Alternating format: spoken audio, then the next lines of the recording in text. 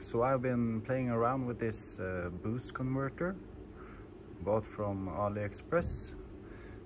I'm trying to find an application for my DIY 48 volt battery. I was thinking I could use a 50-watt panel to trickle charge the battery and connect an inverter to this battery for a small backup system.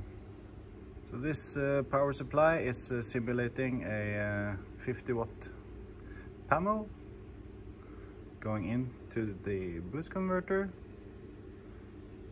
and out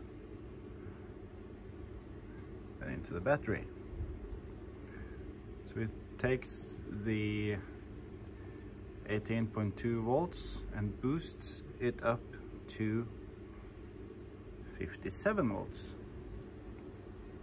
That way I can maintain a constant voltage, constant current charging on my battery.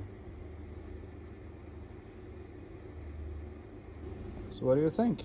Is it doable? Can I trust the boost converter from AliExpress? Claims to be built-in safety functions. I don't know. It's for backup system. Now, should I build a enclosure for everything? Battery, inverter, converter with a plug-in for the solar panel? Maybe. To be continued, I guess.